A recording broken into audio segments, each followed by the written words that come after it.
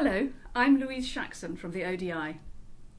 I'm delighted to give this presentation for the University of Cape Town's course on evidence-informed policymaking. The brief I was given was to enthuse people about using evidence more effectively. At first, I was a bit worried because most people find talking about evidence to be pretty dull.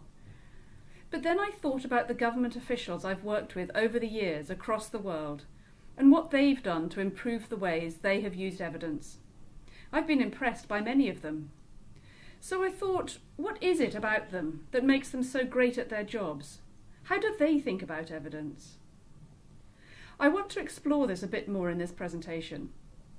Now, it might not be quite what you're expecting, and please don't take it too seriously, but I hope the following images will trigger some thoughts about how you, as senior policy officials, can think about your job in a more evidence-informed way. So here's the first one. Sometimes you need to think a bit like a professional boxer. As a senior policymaker, you need to be ready to use evidence to defend your policies. You might disagree with your colleagues over the direction a policy is taking or how it's being scaled up. Or you might be helping your minister win debates in Parliament or defend their decisions in public.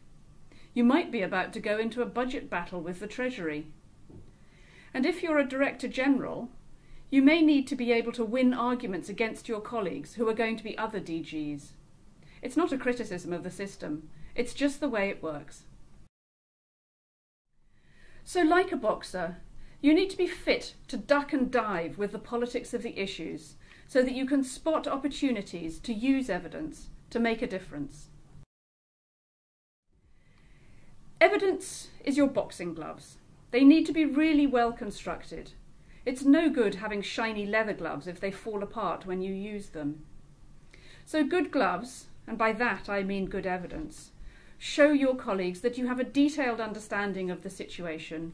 You know who's affected by the problem, you know how they're affected, you have evidence about what needs to change and why, and you know what has and hasn't worked in the past, and you understand all the risks.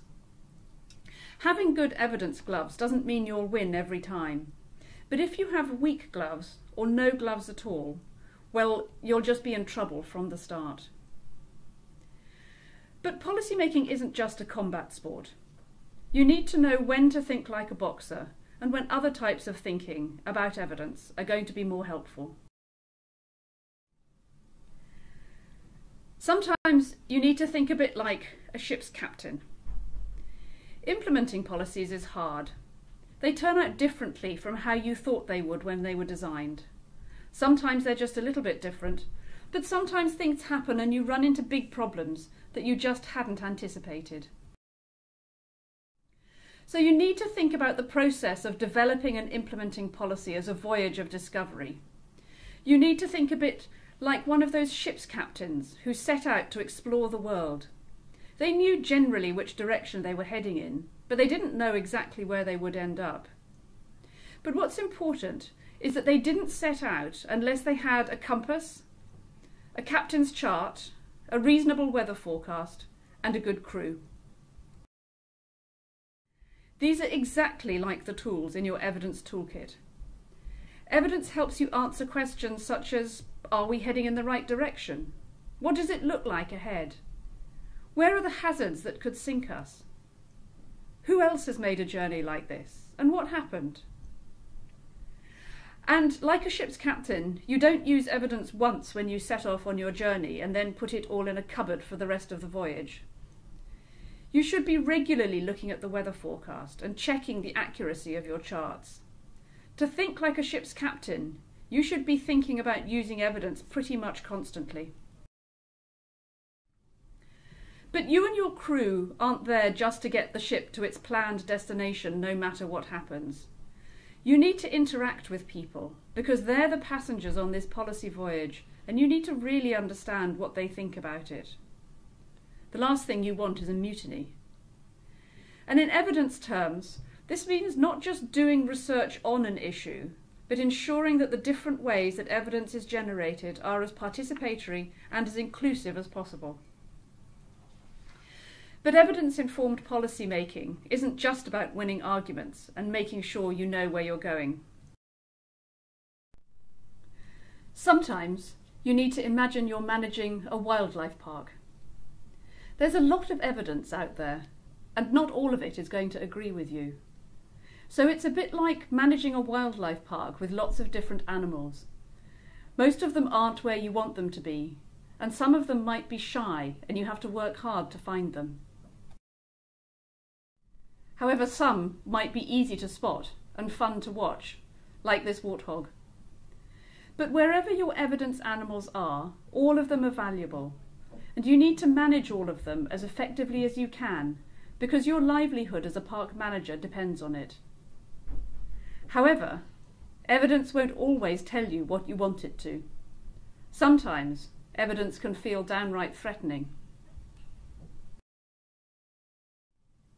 Researchers and the media can be very critical of policymakers, and this can make your job very difficult.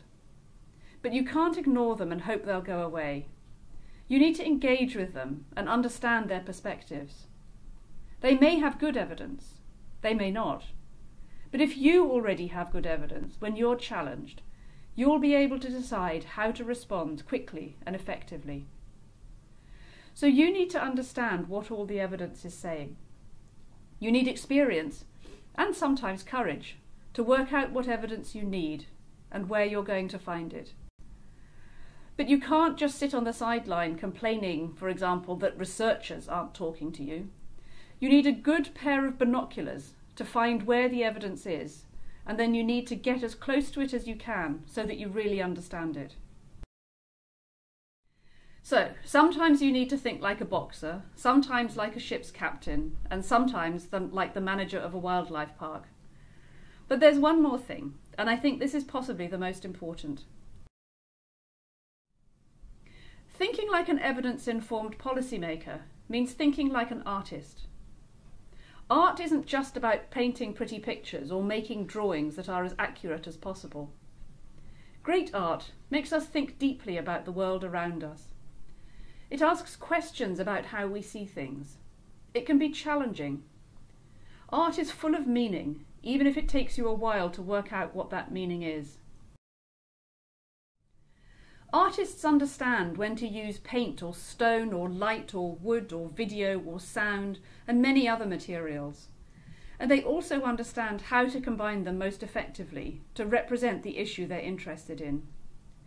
In a similar way, you need to understand when to use different types of evidence and how to use them in different combinations so that you can help people understand the world better or to see things they didn't see before. Listening to a great artist discussing their work is fascinating. And the policymakers who have inspired me understand the art of evidence-informed policymaking. They know very well that it's not a science. But it's important to remember that no matter how much effort you put into your art, other people are likely to see it differently. You can use evidence to describe, as accurately as possible, what you think the issue is. But it's inevitable that someone else will see it differently. We are all subject to biases in how we view the world, particularly when we value the things that are at stake. Evidence helps you think about the big ideas and arguments, but it can't provide a single answer. You have to be prepared to take account of other voices and other opinions. You can use evidence to try to persuade people, but you can't force them to disregard their point of view and see what you're seeing. They may just see it differently. However, you can use evidence to ask fundamental questions. People see things differently based on what they value, on their experiences, and on what they believe in. And you can use evidence to explore different voices and perspectives. You can use it to help understand what the big ideas and arguments are, so that you can work out how they influence what you're trying to do. And as senior policymakers, your job is to train the people who work with you to think like artists, so that they also understand all the different points of view and where they come from. So to conclude, You need to use your wisdom and experience to make judgments about where to go and how to get there. What evidence does is help you, as senior policymakers, be satisfied that you will be able to stand by those judgments when you need to. Now, I can't tell you exactly what you need to do your job in a more evidence-informed way. What I've learned from the people who've inspired me is that there's no template. But if you have enough evidence so that you can think a bit like a boxer and a bit like a ship's captain and a bit like a wildlife manager and a bit like an artist, well, I think you'll do just fine. Thank you very much.